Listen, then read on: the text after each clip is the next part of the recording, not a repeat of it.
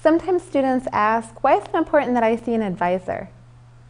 Well, advisors are experts in your program area. So they're going to have information about graduation requirements, about what classes you should take when, about how dropping a class might impact your financial aid eligibility or your ability to graduate on time, and a whole lot of other information that might be really important for you to know.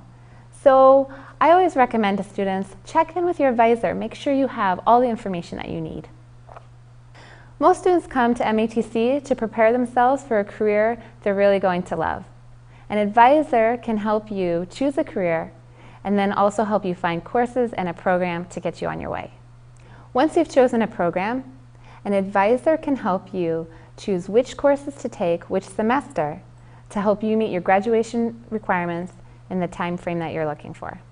Students might see an advisor for a variety of reasons. They can help you choose your courses each semester and help you understand whether or not you're meeting your graduation requirements. They can also help you with other academic decisions like whether or not to add or drop a class, or how many credits to take, or whether to go full or part-time. Advisors can also help you if you're considering transferring to another college by helping you choose courses here that will meet the other college's admission requirements and transfer into the major that you're looking at. If you're struggling in a class, MATC has resources that can help you.